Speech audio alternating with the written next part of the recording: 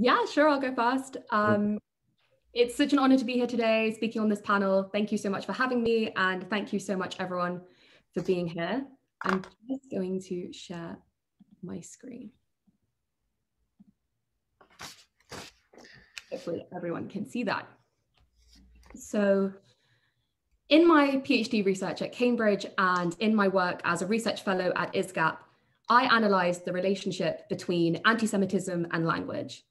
More precisely, I investigate how the plasticity of anti-Jewish prejudice informs and inflects the meaning of words used in the articulation of this high-dimensional prejudice. Anti-Semitism mutates across time and space to create cultural codes out of specific signifiers. Unfixed terms stand in uneasily for both concrete entities and conceptual concerns that are often misunderstood, maliciously deployed, or both at the same time. And now, with the emergence of what has been called the new anti-Semitism, we are witnessing the crystallization of a new vernacular of Jewish hatred. It is inextricably tied to the geopolitical conflict in Israel-Palestine, and it establishes shaky symmetries between Zionism, imperialism, colonialism, racism, and Nazism, cloaked in the vocabulary of social justice.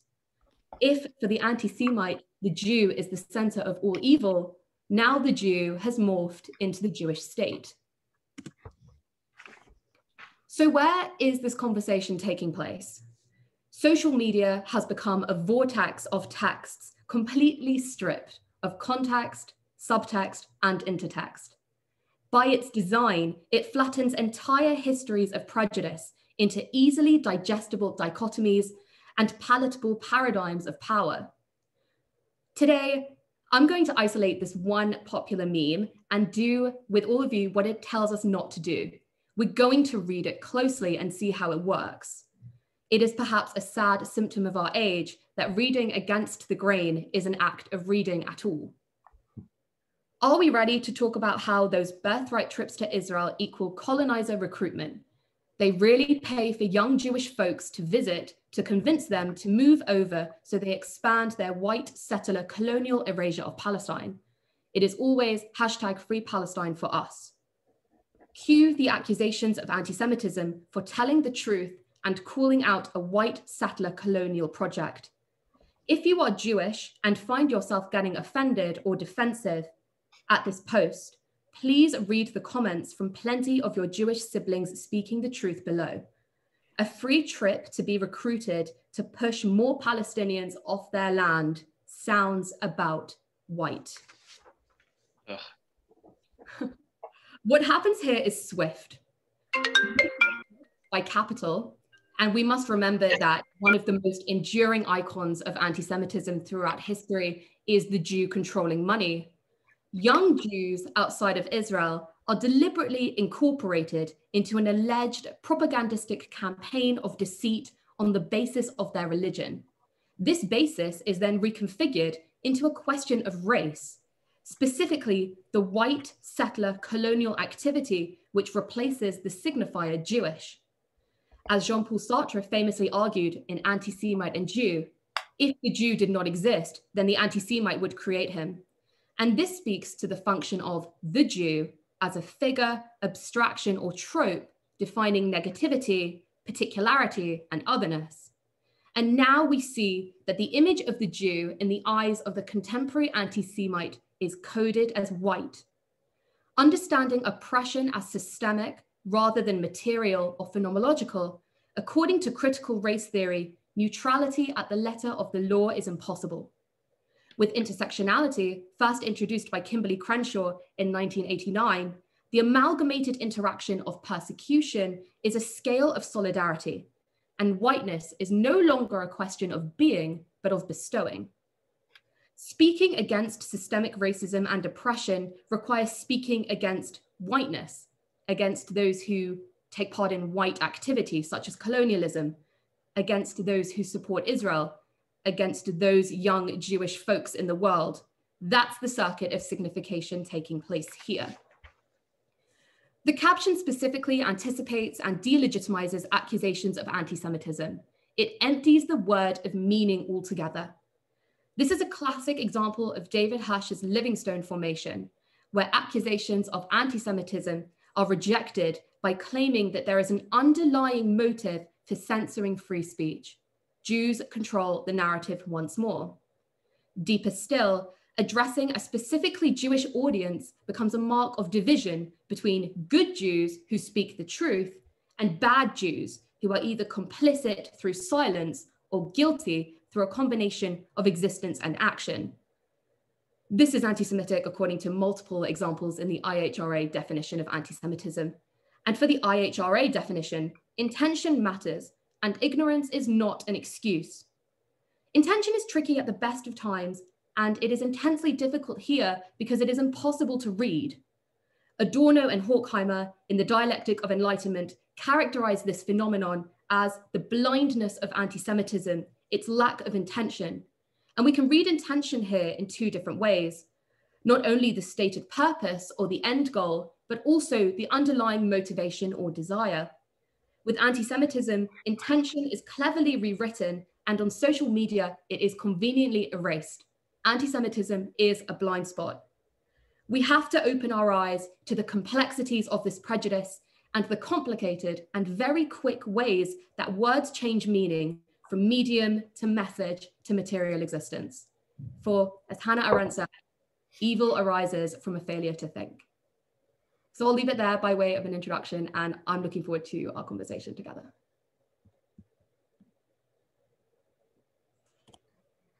Thank you, Chloe. Sorry, Joel, would you like to go next, and then Pamela, and then I'll follow you guys? Sure. Okay. Great. So first of all, thank you so much for having us, Dr. Small, ISGAP. It's an honor to be on this panel.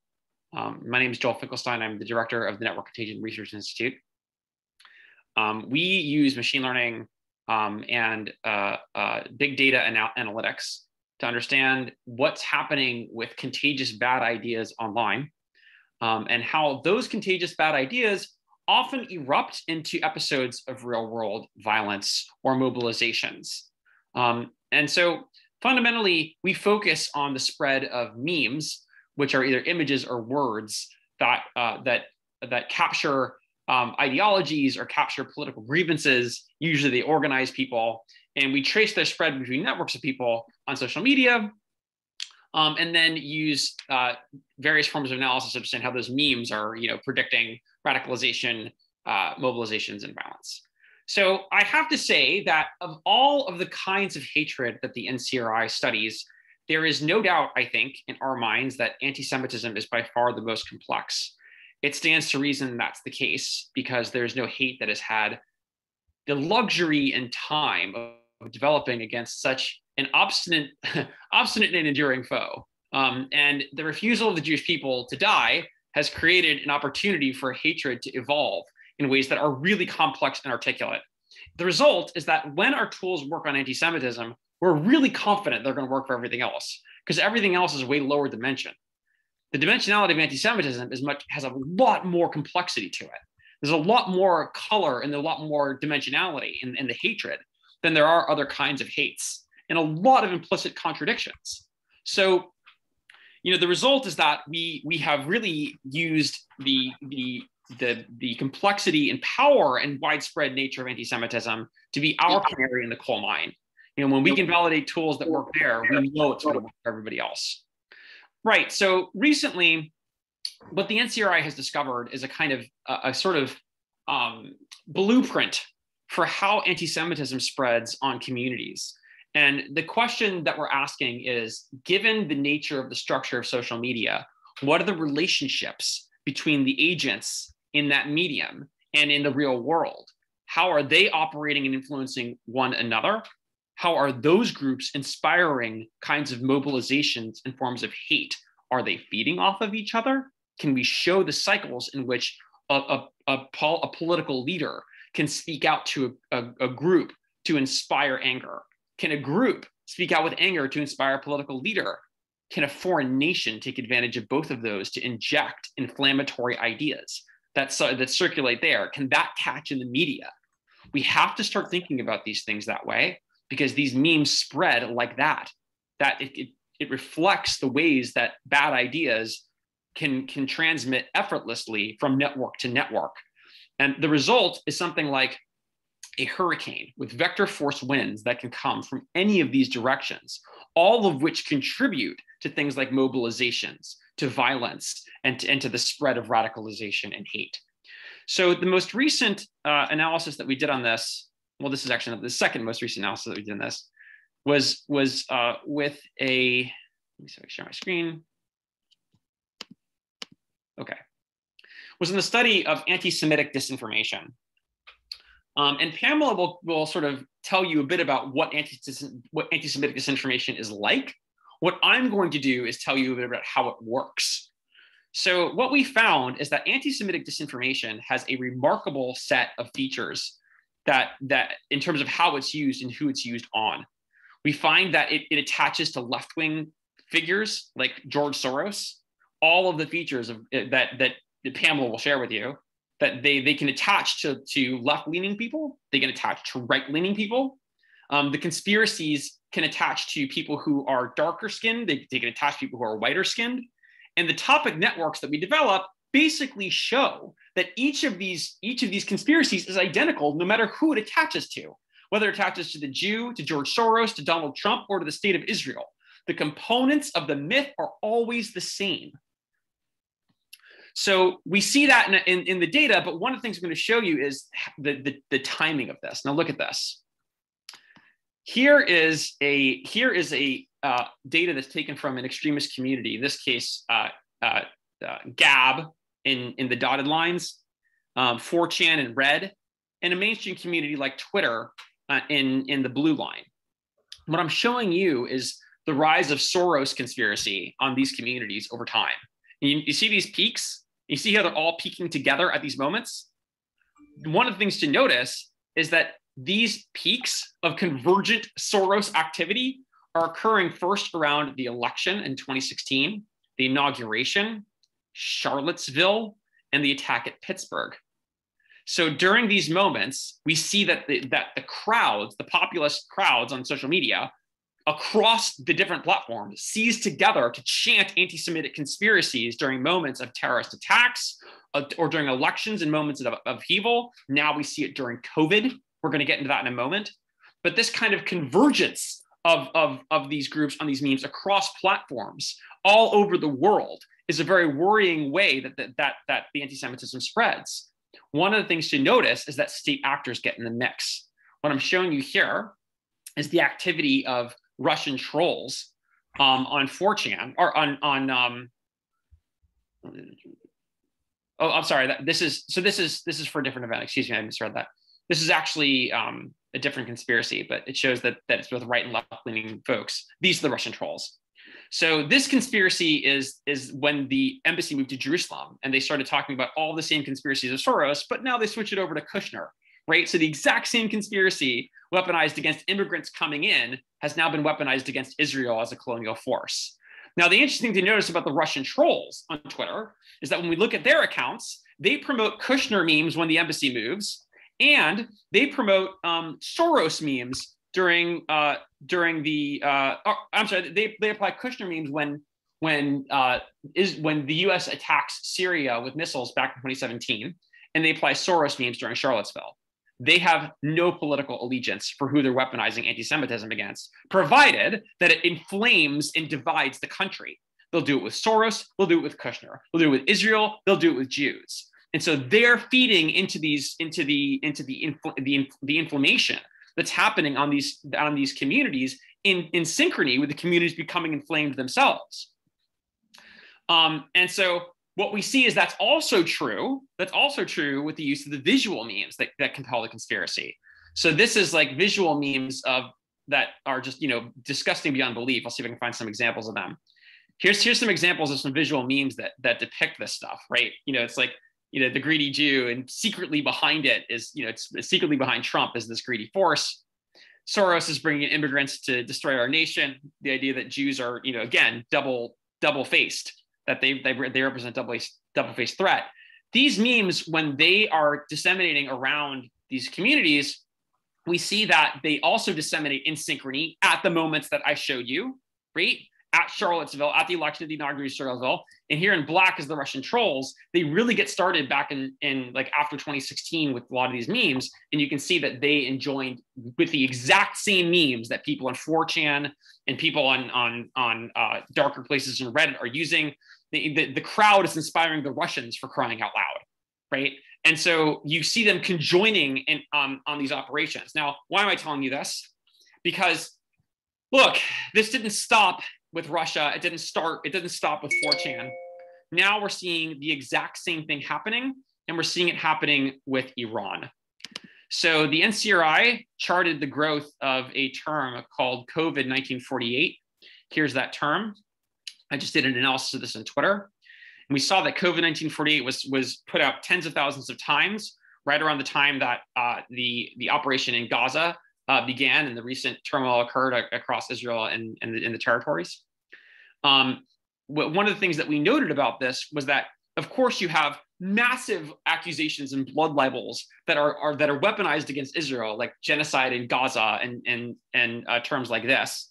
But COVID 1948 is particularly nasty. It suggests that the Jewish state is itself a disease that needs to be eliminated. It carries explicitly genocidal contexts. Now, our analysis showed it spiking all at once, which is a hallmark of an activity of coordinated, a sign of coordinated and authentic activity on Twitter. And we saw it spiking in tandem with a lot of terms that are more familiar and horrible. Hitler was right, Zionazi, death to Israel, death to kill all the Jews. I mean, this is some pretty nasty stuff that started surging on social media as soon as the incidents in Israel began taking place. But the thing to notice about COVID 1948, which was a signal that ran above the rest of the noise and actually started trending on Twitter, was that all of the most prolific authors were self-identified Iranian accounts. The vast majority of those accounts were all created on the same day and the same month, which suggests that the Iranians are funding the kinetic activity in Hamas. They're supplying missiles for unloading kinetic packages, even while they may be putatively supplying mimetic packages that our analysis has shown these kinds of memes can stir populist mobilizations and violence, like the kinds that we have been seeing. And so the danger is that the violence and mobilizations actually can cause the memes, right? It's like a hurricane. And so these forces now are merging between populist mobilizations, between kinetic missiles that are funded by state actors, and mimetic theaters. These are all becoming one theater in a way that nobody's going to be able to control. The problem with the Holocaust was that it was trying to engineer a way of turning the pogrom into a factory. It was a challenge for the Gentiles to think through how they would do this, but they managed. The engineering challenge of our time appears to be how we turn the pogrom into a social media network. And so I think what we need to do is understand that that's true and stop kidding ourselves immediately that someone is going to be responsible for this. Someone is going to protect the Jewish people. Surely we're a member of somebody's nation. Surely we're a member of a world that has norms and values. We've seen this before in living memory, and we have no reason to believe the people who are alive today are any different. So I think we should have a frank talk amongst ourselves about how we are going to solve these problems. Because my guess is if history is any lesson, we are going to be the ones solving them. Zrat Hashem. Pamela, the floor is yours. Thank you, Joel, as always. Yeah, Joel, every time I hear Joel speak, it reminds me why I'm so honored to be associated with the Network Contagion Research Institute. So I'm Pamela Paresky. I'm senior scholar at the NCRI. I'm a psychologist. And as Joel said, I'm going to talk a little bit about what anti-Semitism is. And thank you, Dr. Small, for having us here. This is really a great opportunity to talk about a really important topic. So the first thing is that anti-Semitism is what I call a blinding bigotry. Joel and I have talked about this at length. One of the sort of special features of anti-Semitism is that it blinds people to the bigotry that it is. As a term, it was created by Jew haters, but it does not require hatred of Jews in order to participate in it. It doesn't require a specific thought about Jews as a people being a hated group. In fact, what's easiest about it, part of the reason that Jew hatred and anti-Jewish disinformation are both so easy and have been so long-standing, is because part of the special nature of it is it's designed to make you think that you are a good person in participating in it. So when in the 20th century, when anti-Semitism was in Europe, the idea that Jews were not white was the morally good category.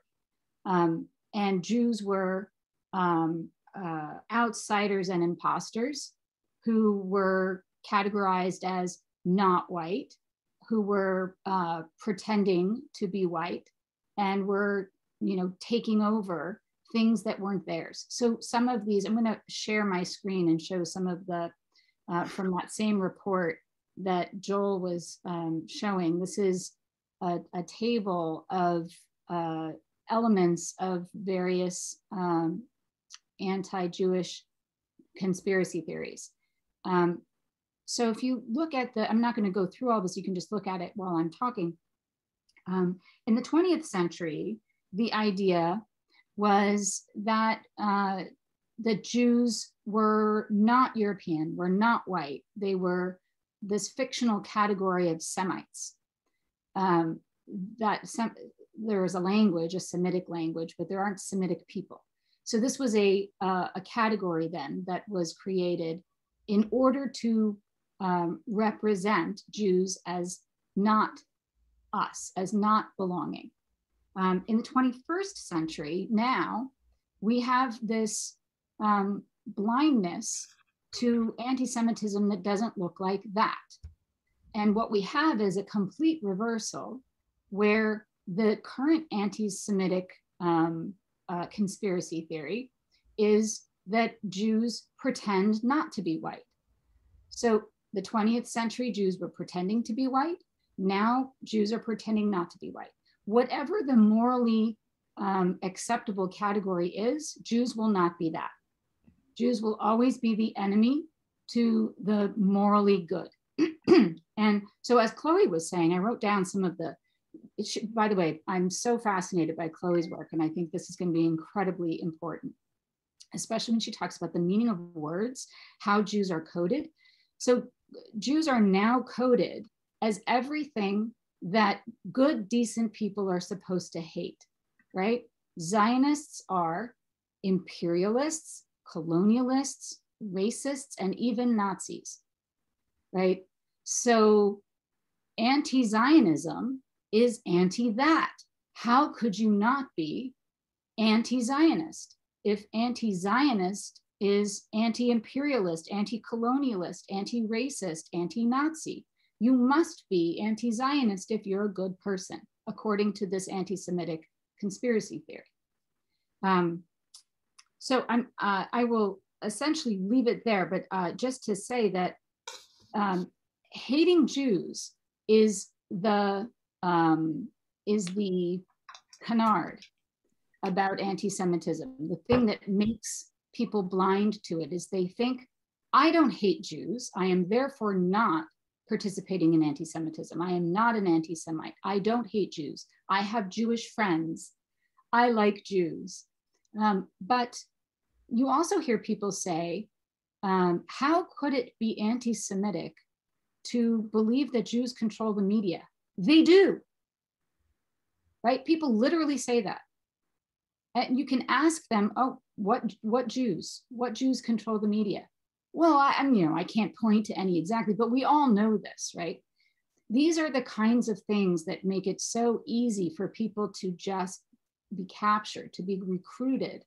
And especially, sadly now, especially people who are particularly concerned with being morally good, with virtue. The people who are most concerned are often the people who are easiest to recruit into this incredibly dangerous anti-Jewish conspiracy theory. I'll just say one more thing. The attacks that we're seeing across the world right now, violent attacks on Jews, intimidation, destruction of synagogues, the rhetoric, intimidating and threatening rhetoric, F the Jews and rape their daughters, that sort of thing. People are explaining this away by saying, well, it makes sense that there would be an increase in anti-Jewish sentiment right now because of what is going on in Israel. The thing that is blinding about anti-Semitism is that is anti-Semitic. It is anti-Semitic to believe that attacks on members of a group are a legitimate outgrowth of anger about what other members of that group have done. Right. So I'll just leave that there. Cool. Okay, so thank you. So I'm gonna, Joel, you wanted to say something, or? Well, I just wanted to conclude with a couple of thoughts based on what Pamela was saying, which is that, look, guys, it seems to me that our data is now at a place where we're showing that that anti-Semitic memes and language, that they're upstream predictors of violence that emerge into the real world. They're upstream predictors of anti-Semitic violence. Now, my guess is, and we're going to do the study, my guess is that's true for these, quote, anti-Zionist memes as well. When we look up the anti-Zionist memes, and we're doing analysis on them now, the top association with anti-Semitism is a comedy. The top association with anti-Semitism is the word not. It's not anti-Semitism, right? That's the number one associated word with anti-Semitism and in words that are about Israel committing genocide. When you look up, take out the word anti-Semitism from those comments, and its most closely associated term is not or isn't. And so that what's ironic is that if those memes are actually causing violence in the real world, you have a perfect double blind. The thing that isn't anti-Semitic is an upstream predictor of anti-Semitic violence, right? That's impossible. And I think it shows ways in which we're fundamentally connected to each other as Jews. It betrays the ways in which the common interests that we share. The other sort of blinding. You know, I'm sorry. I also wanted to. I'm going to give a talk as well. So Pamela, go ahead, and then I'm going to speak. Yes. So the other blinding thing I just wanted to piggyback on what Joel said is that that there's a new thing now in saying something isn't anti-Semitism. And that is, how can it be anti-Semitic to criticize Israel and not criticize Jordan and Egypt, because Jordan and Egypt are also Semitic countries. So that's the new thing, that new idea. Sorry for interrupting there, no Dr. Small. Okay, no, okay. So first of all, thanks Chloe and Joel and Pamela for your brilliant work and important comments. So this is a special ISGAP event, and there'll be another one on Thursday. And it's basically a response to the explosion of anti-Semitism globally. And I'd like to thank Chloe really for putting this together and being the initiator for this. And I think, so my comments are sort of coming out from speaking with Chloe and speaking with other academics and students, particularly graduate students, who are experiencing, and I'm choosing my words carefully, an onslaught of open and naked aggressive anti-Semitism in the universities, the place where the sanctuary, where we're charged with debating, exploring ideas and discussing and learning from one another and reading. And the silencing of Jewish intellectuals, Jewish faculty, Jewish students, especially those who have the audacity or the chutzpah to deal with issues of contemporary anti-Semitism, is nothing less than appalling. And the universities, the places that are safeguarding ideas and notions of citizenship, is a front line in Europe and North America in the battle, and I dare say the war against the Jewish people. and it's a war. And it's a war that's informed by ideas. And I'll say one thing quickly. If anybody thinks that the IRA definition is inappropriate and that there's not a connection between demonizing Israel and contemporary anti-Semitism, all you have to do is read the headlines of the last month. The violent social media messaging, young people being accosted and beaten on the streets of Montreal, Toronto, New York, London, Los Angeles, Paris, the list goes on and on. And if people are so dishonest that they will not make the connection between the demonization of Israel and anti-Semitism throughout the world, then they're just not being honest. So the IRA definition, unfortunately, has proven its worth in the last month, if nothing else. Number one, the intellectual environment. And this is why I think the work of ISGAP and Chloe and Joel and Pamela and the countless other scholars connected to ISGAP and scholars doing work on anti-Semitism is that in the battlefield of ideas, I believe if we have not lost the war, we're being slaughtered in the battlefield of ideas. And this wave of anti-Semitism, I would submit to you, is grounded deeply in our society. It's grounded in thought, in philosophy, in social theory, in the social sciences. And this should not be shocking to anybody who understands the history of universities. It was these universities that are now pressuring bad Jews out of their faculty positions or their places in graduate studies as we speak. It is these institutions that did not accept the Jewish students and faculty members when religion was the dominant way of perceiving reality. The Jews were the wrong religion and they were not worthy to go to Oxbridge or the Ivy Leagues or to McGill or University of Toronto.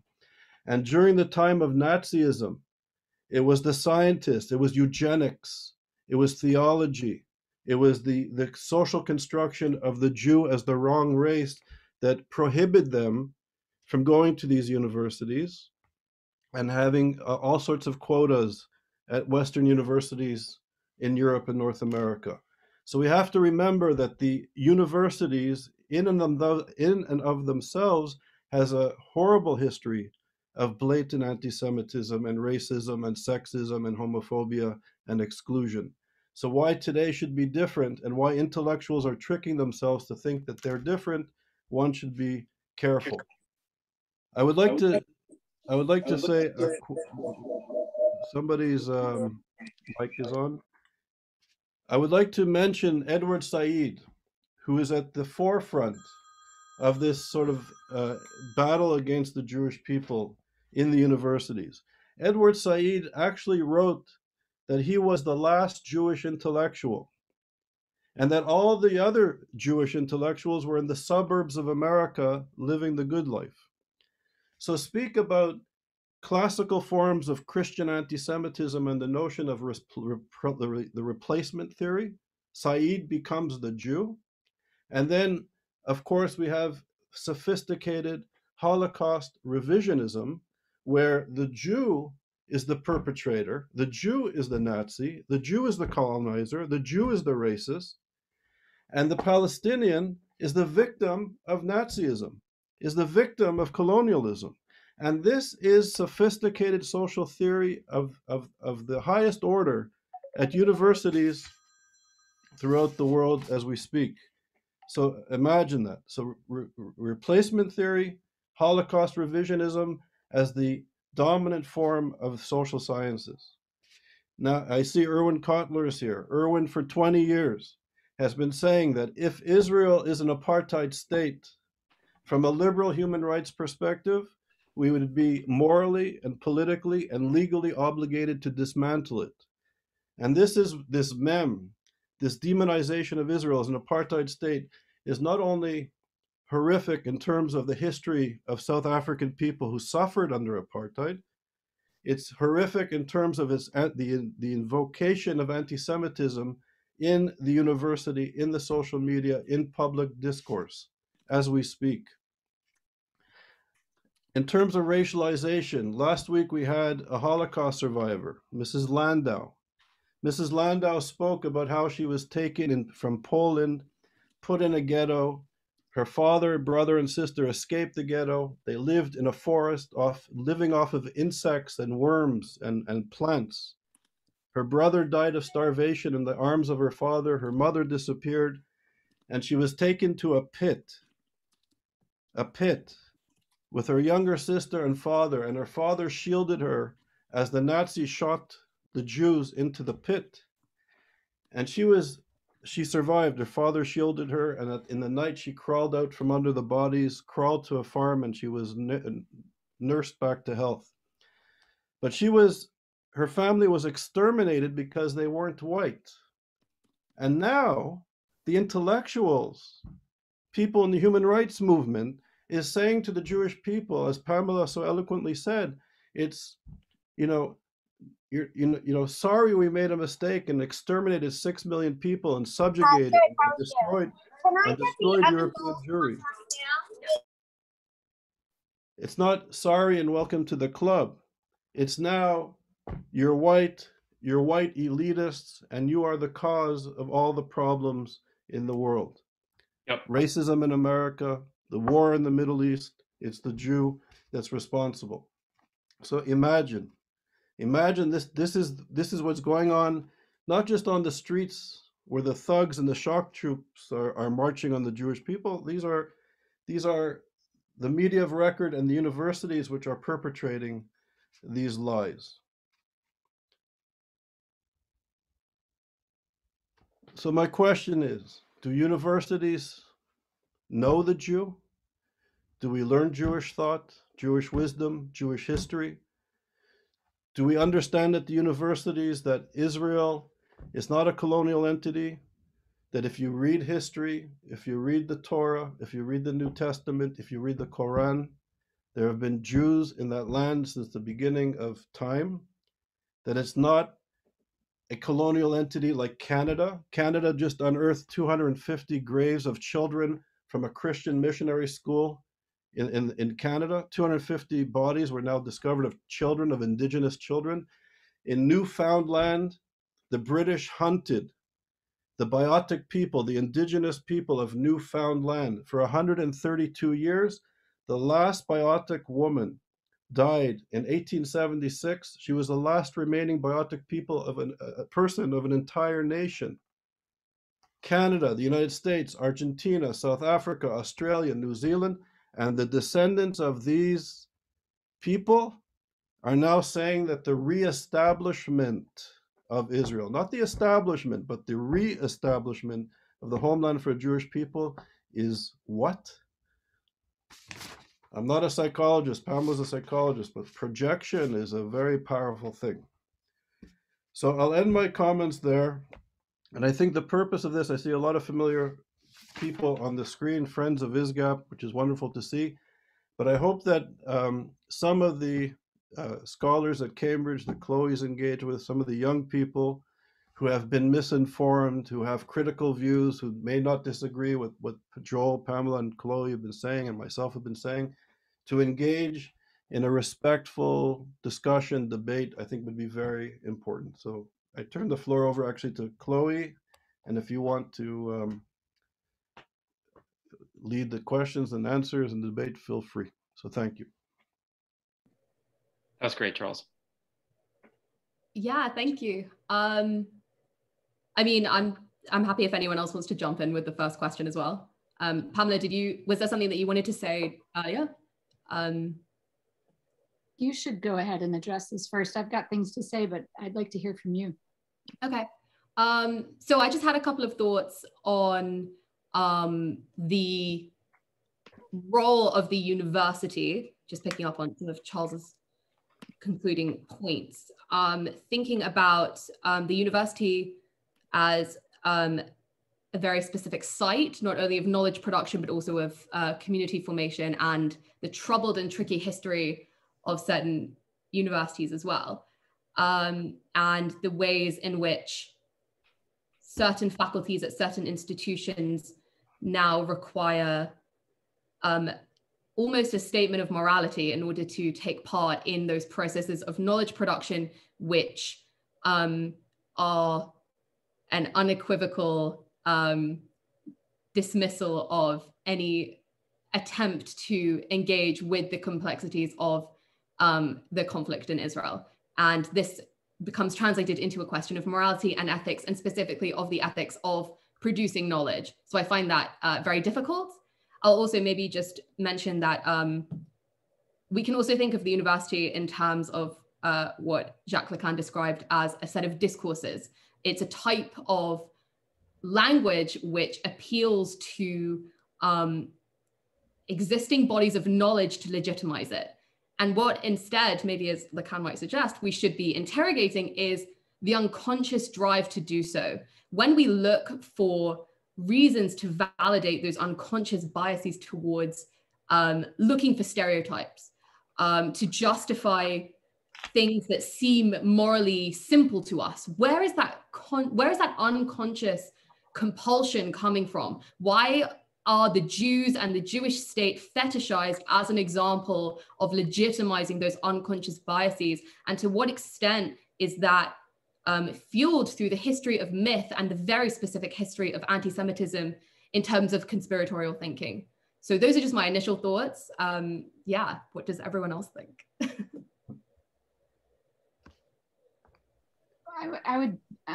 I think that's interesting, and building on that, and also on what Dr. Small said about projection, which I think is an important insight and an important thing to pay attention to, is that whatever the accusers are doing, they accuse Jews of doing. So global domination, accused by Nazis, right? Wealth appropriation, accused by the Russians, right? I mean, so in this case, we are now seeing indiscriminate targeting of civilians is the accusation against Israel. That's the opposite of what they do, and it is exactly what Hamas does. So, these are the baby killers, and I mean, the group that uses people as human shields is accusing Israel of uses people as human shields and targets civilians, is accusing Israel of intentionally killing children and targeting civilians. I mean, so this is the projection, right? The other thing is that when we see the statements of support now, once it became clear that there were global attacks on Jews outside of Israel, when we see these attacks happening, the statements of support, first of all, are what people are sort of mocking now as the all lives matter statements of support, right? We don't have people supporting Jews and, full stop. What we have is these sort of watered down statements against all forms of bigotry, et cetera. But also we don't see a lot of it. We're not seeing as much support as we would have expected, given the level of denouncement that we saw when the Pittsburgh shooting happened, when Pelway happened. And what that really illustrates is that, as with the anti-Semitic conspiracy theories, Jews are being used. Jews are not actually the object of support. Jews are the object for denouncing the hated other, for denouncing whoever's hated more than Jews, right? So when it's real Nazis, real neo-Nazis who are perpetrating crimes on Jews, there's lots of support for Jews, because that's how you denounce those you don't like, is to support those who are the victims of it. But now it's more complicated because of the narrative that we've all been talking about, most specifically Dr. Small said, the narrative that Jews have displaced and colonialized this area where the real indigenous people are not Jews. Those real indigenous people are the ones that are now currently perpetrating the violence against Jews. So it's very difficult now to find support for Jews because the enemy of the Jews in this case is not the right enemy. So that's where we see that anti-Semitism actually even comes into play in supporting in the support of Jews. Yeah, so I'll stop there. Just to add to that, like I think what we're seeing now basically is it's the height of hypocrisy, and it's a passion play. I mean, you have explicitly colonial ideologies throwing the decapitated heads of the corpses they've conquered in Israel as an object of disgust for its colonialism, which towards the Jewish people who have been the subject of that particular threat for thousands of years. And in fact, I think what Charles said was exactly true, that if you look at the components of anti-Semitic conspiracy, whether it's that the Jews are arrogating a kind of special racial or national privilege, that they're aspiring to replace everybody, that they're trying to commit genocide, that they dehumanize others, that they pretend to be something that they're not, and that they're trying to rule the world. Well, that seems awfully true about the Nazis. That seems awfully true about the contemporary white supremacists. It's true of the communists, and it's true of the caliphate. So trying to destroy you and commit genocide, is that what we're doing? So I think that we have what's at issue is that the institutions of the modern world, I think in many ways the post World War II order is now essentially under threat. And I think that as that order decays, as usual, people are turning towards anti-Semitism and throwing up their hands helplessly otherwise, in terms of how they renegotiate a meaningful world order in the face of the complexity from social media, from these populist movements, from the ability for people to infiltrate and influence individuals, networks, and states in ways that no state can control. And the only states that are successfully controlling this are the ones that are trying to make it more out of control. So I think that we have a significant challenge on our hands. And the question I think we're facing now is how we map this. So the front line, as Chloe and Charles, I think, pointed out, are the universities. Those are always the front lines. And we're seeing suspicious activity from foreign nations and funding operations that might be at play in those as well. And that has a lot to do with social media too. So what we're doing now and what we're proposing to do is to use a kind of mapping technology to forecast this. We need to understand the actuaries of the risk. If the people who are coming from us believe in social justice or they believe in white supremacy, it's irrelevant. We need to map it. We need to forecast it, and we need the truth. Because the truth is what's going to keep people safe. Whether that means legal campaigns that can trace down causes and find people and not accounts for ideas, but find people to hold accountable. We need to create tools and maps to do that. This is what the Network Contagion Research Institute is setting out to do. It's work that Charles and I are involved in together. And I think it's the key to being able to manage this kind of plague of anti-Semitism in an increasingly complicated world. Thanks, Joel. Chloe, do you want to identify somebody for a question, or there's some people in the chat? What would you like to do to involve other people? I mean, just from a technical point of view, it was mentioned that people might want to ask questions like as a panelist. I don't know how to do that. So Okay. If anybody would like to ask a question, just raise your hand and I'll unmute you. So I'll help with that.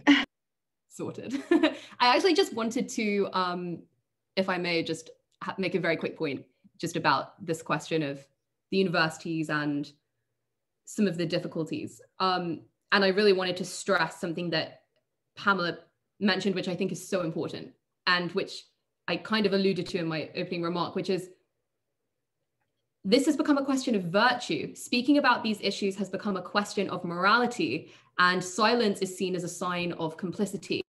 And we're not talking about speech in the sense of having a meaningful, informed dialogue necessarily. We're talking about speech and speaking out and activism as a form of circulating text, which presents bloodless abstractions. And so another way to think about the difficulties and the complexities of this is to invite different narratives to speak and to center the Jewish experience, to let Jewish voices legitimize and define what anti-Semitism is, and also to recognize that the Jewish experience is multifaceted and far from monolithic, and is an entire culture and history that is worth celebrating and listening to in its own right, rather than this bloodless abstraction, which can then be filled with every single abhorrent set of meanings that fit the type of conversation going on. And that would also mean that the trope of the good Jew versus bad Jew would hopefully lose some currency as well, because we would start to see how complicated Judaism is, and maybe that not one fringe Jewish voice speaks for all Jewish voices everywhere, and that a Jew in the diaspora is having a very different experience from a Jew elsewhere, for example. The other aspect of that, Chloe, is that good Jew idea, the anti-Zionist Jew, is the idea that how can Zionism be anti-Semitic if Jews are anti-Zionist, right? Mm-hmm. And so it's really important to understand anti-Semitism as something that doesn't require hating Jews in order to be able to discuss the anti-Semitic nature of some of the anti-Zionist rhetoric. Mm-hmm. Yeah, thank you. So, if I may, Marlene Grossman, professor in Montreal, research fellow at ISGAP, you made an interesting point. You want to share it with the group? Hi, everybody.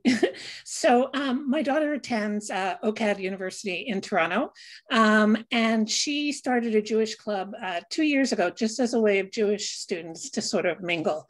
It was never meant to be anything big, or just as a way to get together.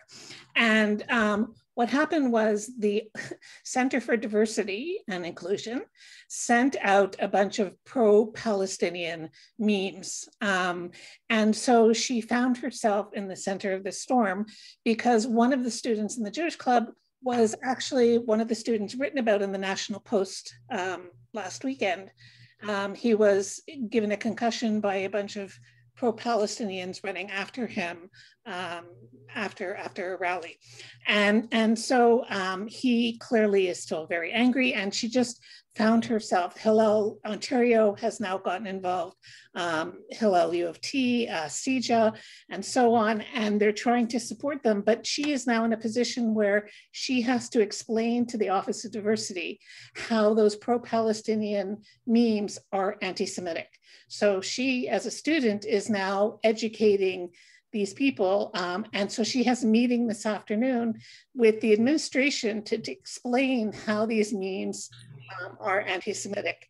It seems very backwards. And she, for a non-political kid, has become completely overwhelmed, and coincidentally is leaving for Israel next week to have an internship for the next 2 months. So she's very involved and feels completely overwhelmed by all of this. So it was just a way of highlighting what's happening, which is the universities themselves, I don't think, know enough to differentiate what is or what is not, or don't care enough. I'm not sure which one it is. So that was my little 2 cents. It's important. Thanks, Marlene. Yeah, I want to just, I just want to say that what your daughter is doing takes courage, unfortunately. And this is the time when that courage is most necessary. So first of all, I thank you for raising a daughter who would do that. And I want you to thank her. I mean, it actually gives me chills, because I've heard from so many young people who are afraid to speak up in favor, in defense of anything in this realm, in anything that does not signal the right kind of virtue is a socially sort of dangerous position to take. And especially at that age, it's very hard to risk losing friends, to risk losing reputation, etc. And unfortunately, it is a real risk. But it's a real risk because not enough people are willing to speak up. Once enough people are willing to speak up, then the whole house of cards will fall. But right now is when it takes courage. So I just wanted to say thank you and encourage all of you who have children to encourage them to have that same kind of courage. Thank you. So Daphne, you're able to see people who want to ask questions? Yep, so they have their hands raised. Stephen Okay. Cohen was the first one, so you can go ahead and ask your question, Stephen. Okay, thank you very much. I want to thank the panelists for this very informative session. I have a question and a comment. My first one is, everyone is aware of AOC's anti-apartheid. Israel is an apartheid state. Why was there no censure or repudiation of that from Congress at all? Zero. And is there was no mention of it on any of the major media outlets, CNN, Fox, as far as I know. Is there a, do you think there's an anti-Semitic bias within those major media outlets? We all know that, as far, and I'm not trying to diminish or say it's not necessary, the, you know, all the publicity and coverage of the George Floyd and all the racial terrible things of Black men, but it's almost like, you know, Black Lives Matter is the only thing that matters. And, you know, anti-Semitism is bad, but it's not as bad as racism. And my comment is, you know, I found it interesting, this whole Jews are not really white, Jews are white. I'm a jazz musician, and I remember playing on a cruise ship, and we were in I was in a discussion with I'm a sax player, and the drummer is Black. And he said, "You're not really white, man, because you're Jewish."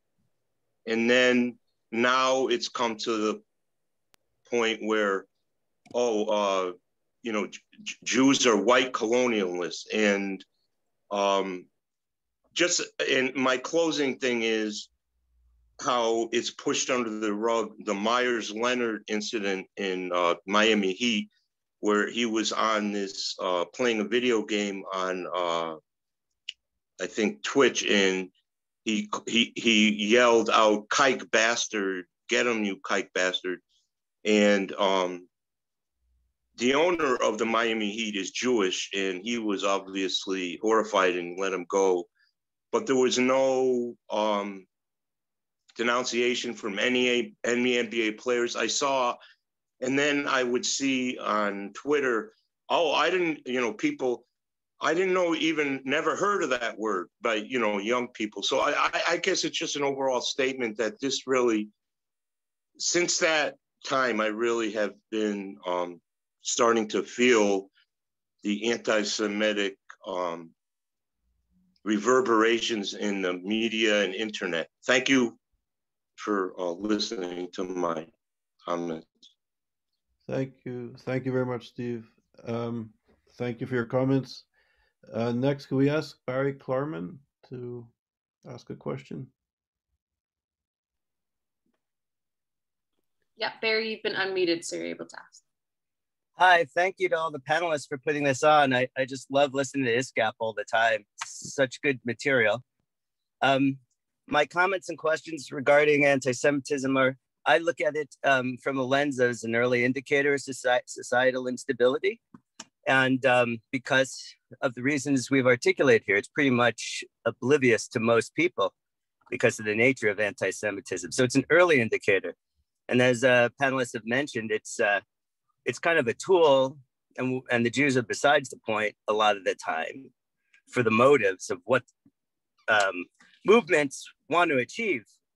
But we feel it first, which I think would behoove us to raise a loud voice that says, hey, something's happening.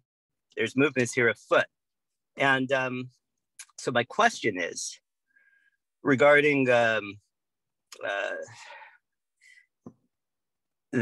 rise of anti-Semitism now, is what do the panelists feel is the potential, as in the past, of this rise in anti-Semitism expanding beyond Jews, right? So if you look at it from a society standpoint, we looked at like the Inquisition, you look at the Nazis, you look at Soviet Union. Rise of suppression, we're talking about that. Jews of the former Soviet Union have really raised their voice now of all the red flags, but it's bottom up. Of course, it's peppered with a little in politicians too, which is concerning now. But then you also on the far right have little fascist populist type tendencies now. And so, like we said, it's coming from multiple different directions, of course, but the Jews and anti-Semitism is the tool for the goal of, like, let's say, control or suppression or power. So I worry about increases in risks for civil rights, human rights abuses, human atrocities, and the role of civil society in terms of public service, mayors, police, that sort of thing. What do you think the risks are of this escalating rather quickly, or just escalating outside of the Jewish community? If I may, Barry, what I would submit to you and to the listeners here is that it already has. I mean, we're now seeing genocides that are being committed using social media. The events of January the 6th, there's an interesting thing to think about there. We warned the executive leadership of Twitter. We spoke in front of Congress.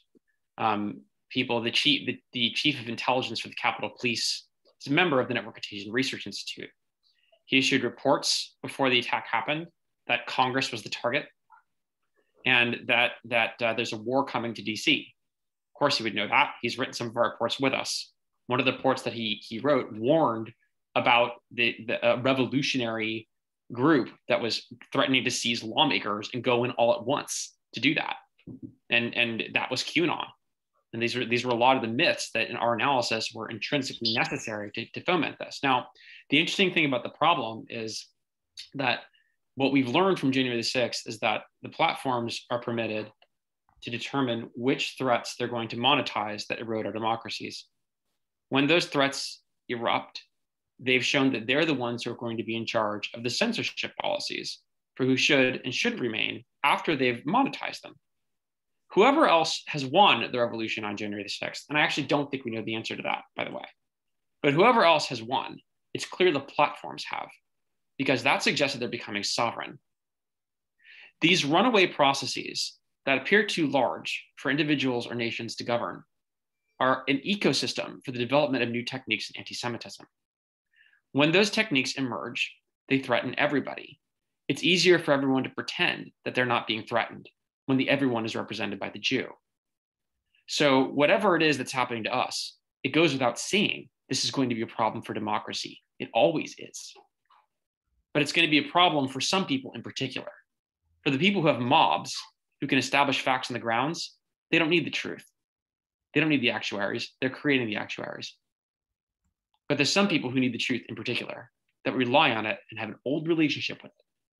So whatever else is true about the disinformation that's out there, we better stop kidding ourselves. We better stop kidding the students on campuses. We need to stop lying to them. Their lives are going to be in danger. We need to have a frank conversation with them immediately to that effect. We should let them know that if someone tells them that they're a social justice warrior, just join my group, or no, you're really white, or whatever it is, that's not what they're going to be. They're going to be Jews. Thanks, Joel. We have a question from Chiti. May I just really quickly respond? Chiti Babu Padavala. I'm sorry for mispronouncing your name. You're welcome to ask the question. Chiti Babu. Is he unmuted? Yes. Cool. I don't think he's joining up. There he is. Thanks. Hello. Hello. Hello, can you hear me? Yes. So I'm not a native speaker, so I'm not sure I caught everything you said. But this is my impression that mostly the focus is on the description and its connection with the widespread violence against Jewry, and also the systematic nature of this anti-Semitic meme making and propaganda, hashtags and all that. But this is all remains at the level of describing the situation. But it is short on the causality, and particularly why some people, obviously not anti-Semites, including some Jewish studies scholars, willfully participating in this. It is not that everybody is an anti-Semite and they got an opportunity so to express their anti-Semitism. It is not like that. There could be some more to it. It seems to me, it appears like some kind of an anti-Semitic international is happening, and left and anti-Zionist academicians are at the forefront of it. Probably the calculation could be that, okay, let us mobilize this dissent initially, and it can anyway be turned against America, and also it charges up Islamic world. Probably eventually it will open up some possibilities to turn it into pure anti-imperialism or anti-Western domination of the world. Whatever you may think about my proposal, but if we can discuss something about the causality of it, why now, and those who are obviously not anti-Semites, not hoping to eliminate Israel, why they are participating in this, why they are providing a cover for it. Thank you for your important question. Anybody from the panel would like to address this very crucial question? I can try. Oh, sorry. I wanted to hear from Chloe. I wanted to make sure that Chloe, you did this.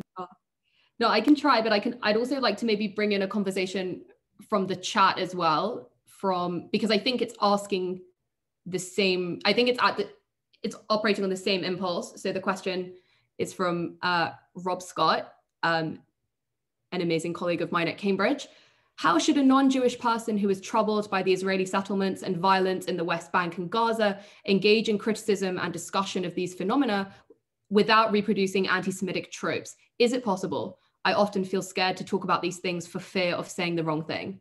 So I think that at the heart of this are these conversations about how do we engage meaningfully in these types of conversations without reproducing tropes that are anti-Semitic, and also to what extent can such an activity be even possible when we take into account the identity of the speaker, for example, if they are Jewish or not Jewish?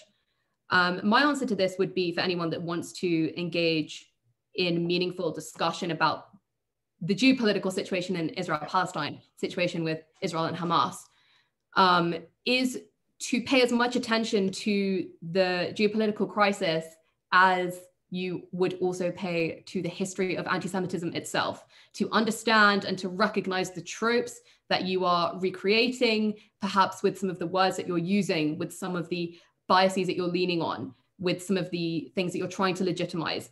The IHRA is a great place to start.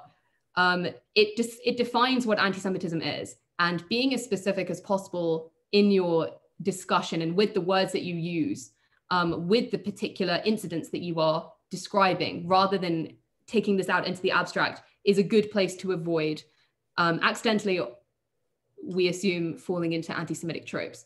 And then on the question of why would people who perhaps on the surface not appear to be intentionally anti-Semitic for whatever reason engage in these things, it goes back to everything that we've been saying, that this has become an issue of morality, which has become simplified and flattened into binary language. Do you support this? Are you against this? Are you anti this? Where do you stand? Opening up the conversation and engaging with the complexities of it is a good way forward. I'm not going to speak to the motivation of why a person may do or not do a certain thing, but that's a good place to explore motivation in the first place. Yeah, also, and Joel and I both have a hard stop at 12:15, but which is now, so I can be very brief. One of the things that I heard a Palestinian activist say was, if anybody wants to talk about nuance, anybody wants to talk about the details, if anybody wants to talk about any of that, there are only two answers. The one answer is, that's a lie. And the other answer is, that doesn't matter. And what Joel said is really important about the Jews' relationship to the truth. There is a reason that we have a culture of argumentation and attachment to the truth. And that is, I think, fundamentally where our problem lies right now, not just with the issues in the Middle East, but because the idea of knowledge production and standpoint epistemology and this new concept of objectivity and truth is ascendant. And that is not the Jewish way of approaching evidence and truth and seeking truth and our relationship with the world and knowledge. That's right.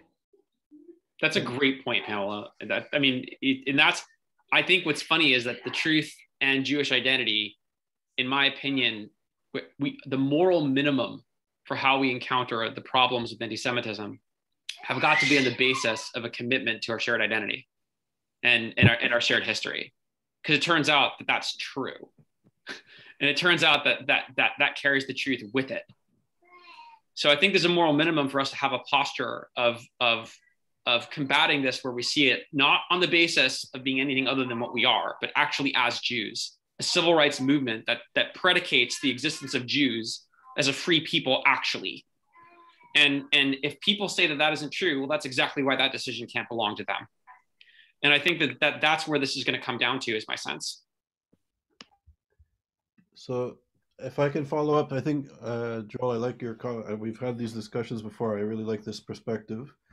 And I think to Robert Scott, to also provide a bit of a response to what Chloe mentioned is your question.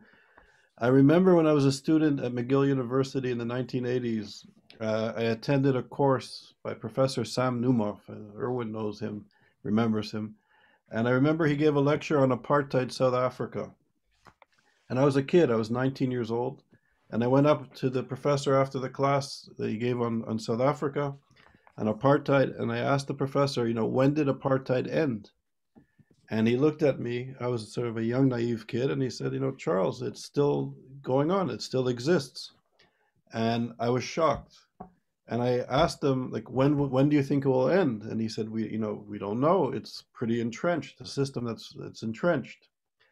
And to make a long story short, I became involved in the anti-apartheid movement. I was actually the chairperson of the African National Congress Solidarity Committee of Canada. I went to South Africa on the invitation of the ANC. I was involved in pre-negotiations. We were running programs in Europe and in other parts of the world.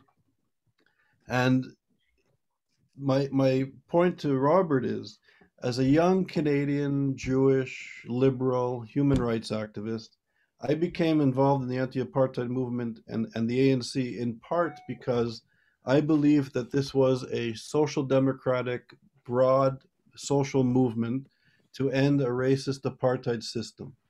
A system, by the way, that was rooted in Nazism and fascism and anti-Semitism.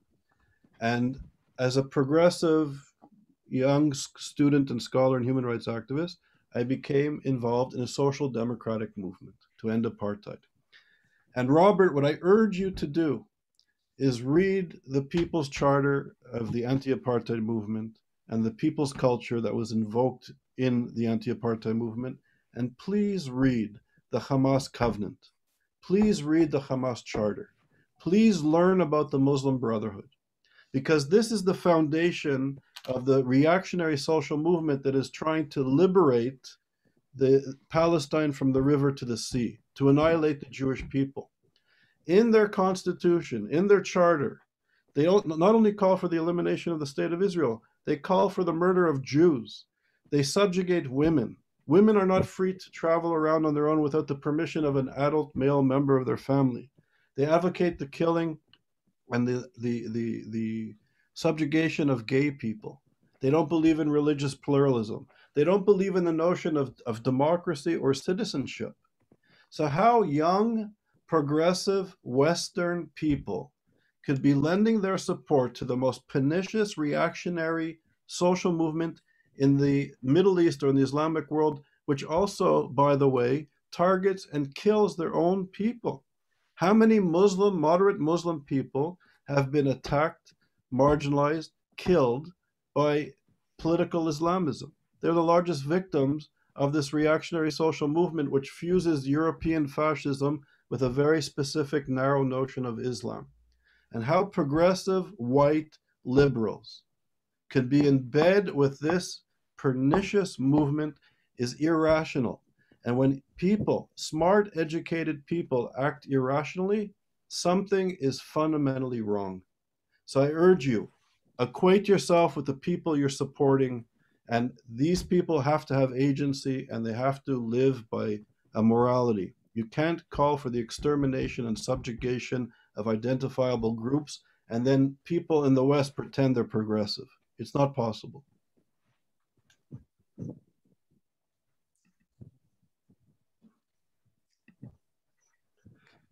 Okay, on that note, any other questions in the chat? So Trisha has had her hand up for a bit.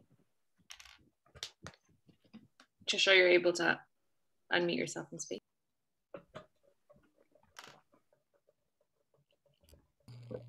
Oh, there we go. Okay. So I tend to be a pessimist. So maybe I'm approaching it this way, but I'm very disheartened about what's going on. You know, I love ISGAP. I love, you know, these very bright people with these very convincing arguments and facts, but it doesn't seem to matter. The other side is just snowballing exponentially. I mean, since even with Jewish violence against Jews, like that's not convincing even. You know, student unions are signing on to BDS. It's just gone very mainstream and just speeded up in this last month. So what do you think is to be hopeful about here? What do you think would work to counter this? What is there to be hopeful about? And the only thing that I find any hope in recently is that there are non-Jews, very bright non-Jews, who are anti-critical race theory, anti-critical social justice theory, that have recognized this anti-Semitism through that movement. Like Yasmin Muhammad, she's an ex-Muslim, Counterweight, Helen Pluckrose, Peter Boghossian, the new organization FAIR, and the Jewish community has woken up this last month. I think they were, you know, had their heads in the sand, and all of a sudden they're aware. So that's the only thing I see that's hopeful happen. But, you know, I see excellent arguments being made, but people just don't want to listen. You can't make a soundbite out of it. It's too complex. People don't want to learn. I don't, you know, what's the answer?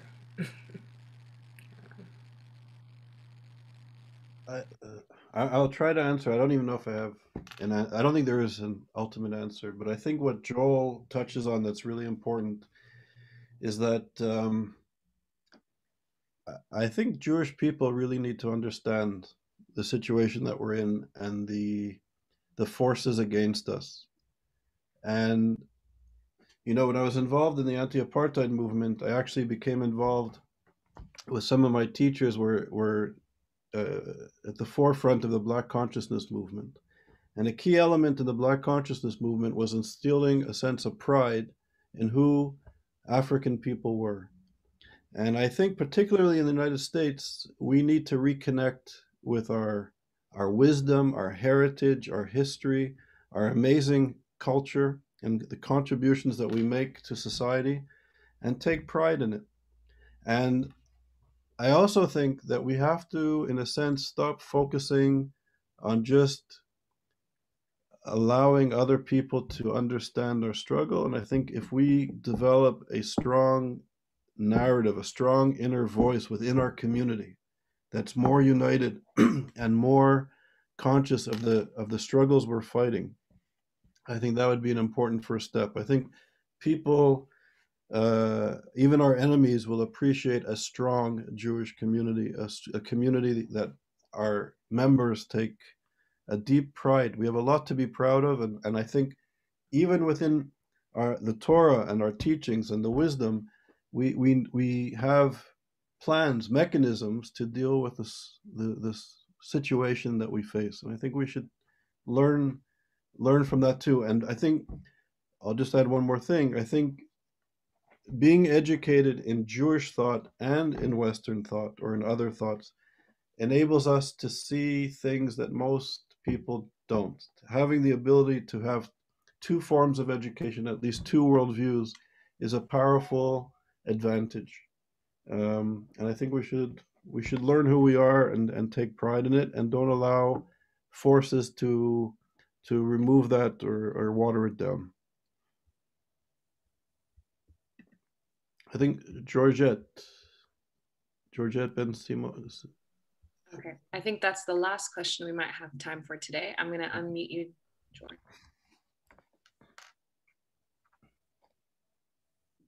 Georgette? Yeah, I'm trying to unmute. Okay. Okay, cool. I did write a comment. I didn't have a question because I'm very aware of what the situation is. I try not to be pessimistic as Tricia is. I try to be optimistic and always see the light coming through, as Leonard Cohen would say. But as I wrote a comment, and to me is education, education, education. I'm a docent at the Holocaust Museum in Montreal. And I'm always amazed at the surprise of the students when I ask them, what is the population of the Jews in the world? And, oh, they say so many millions, this or whatever. And when I tell them it's 14 million, including the diaspora, they're very astonished. So facts have to be underlined, have to be put in front. And when I compare to the Muslim population, which is 2 billion, and I have to explain what a billion is, so to put it in perspective, and the students go, oh, really? So, and then to explain that throughout the world, we've been a minority, and that's why we've always been targeted, because it's always easy to persecute a minority. They cannot defend themselves. And that was the case, whether it's Russia and North Africa and Morocco, or wherever, or in Poland. And to give those notions to the people who are attacking us so they understand, to open up the Quran to the people, let them read the Quran, let them read the Sharia, and let them conclude what this is all about. As you said, Asher, to read the charter of Hamas. Why don't people read the charter of Hamas? It's right there, black and white. It's evident. It's so evident. It's incredible. So let people assist to a Shabbat.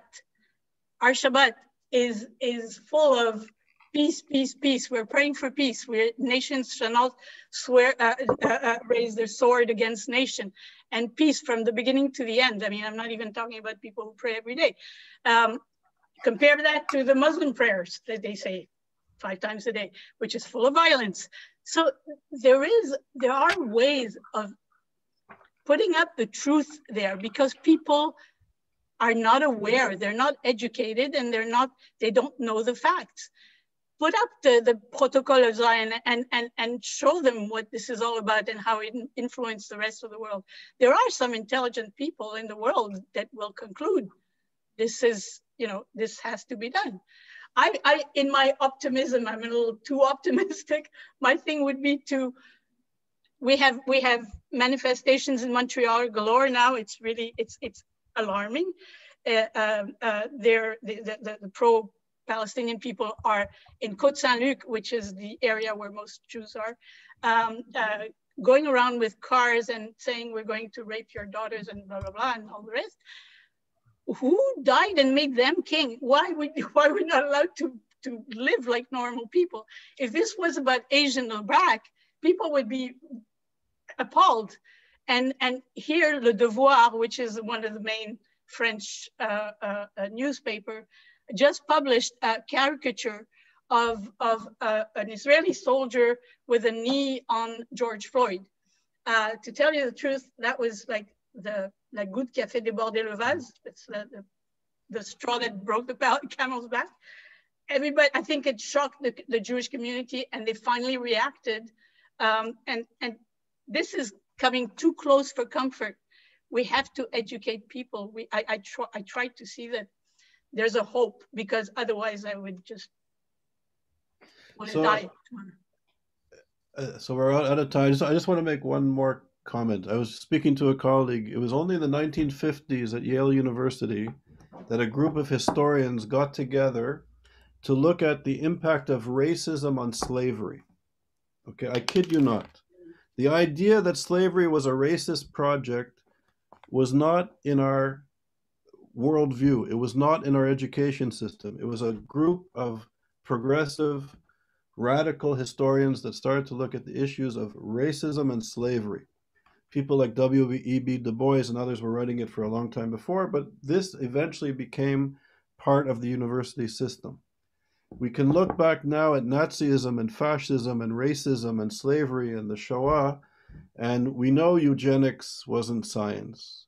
We know all of these ideas are now debunked, but the danger that these ideas brought to the Jewish people and to throughout the world is profound. And I don't want to sound pessimistic, but I think that the lexicons, the social theory, the discourse in universities, in the media of record is very serious. And to undo this, it's not, people don't always, as Bob Dylan said, all they believe are their eyes, but their eyes just tell them lies. And you speak of Leonard Cohen, his song "The Future" is maybe apropos to this conversation. So it's we have big challenges, and I think turning to the wisdom and the knowledge in our heritage and our culture could empower us to stand up to this this issue, and it's not going to go away. I think Joel and I are many people see these issues are going to be around for a long time, and they're very challenging. So we have to become aware and knowledgeable, and I think fight as a community. And from a strong community, maybe people will see what we're trying to achieve. If I may say, I don't know if you know about Noah Tishby, who just wrote a book called Israel, the most unknown country in the world, giving arguments to students on campus to be able to defend themselves, because against BDS, against all these things, it would be a good thing to suggest for people. We have to end here because we went way over time. I want to thank Pamela and Joel and Chloe. Thank you so much for initiating this. I appreciate it. We all appreciate it. And El Shaddai and Daphne, thanks for the technical support. Next it's this Thursday. I'm giving a talk on issues we're dealing with it. If Israel is an apartheid state and Jews are white elitists, what are the implications? So that will be on Thursday. So more fun and optimism on Thursday. So everybody stay well and be strong, and as they say in Yiddish, ye beseder. Thank you so much, everyone. Thank you. Thank you. Chloe.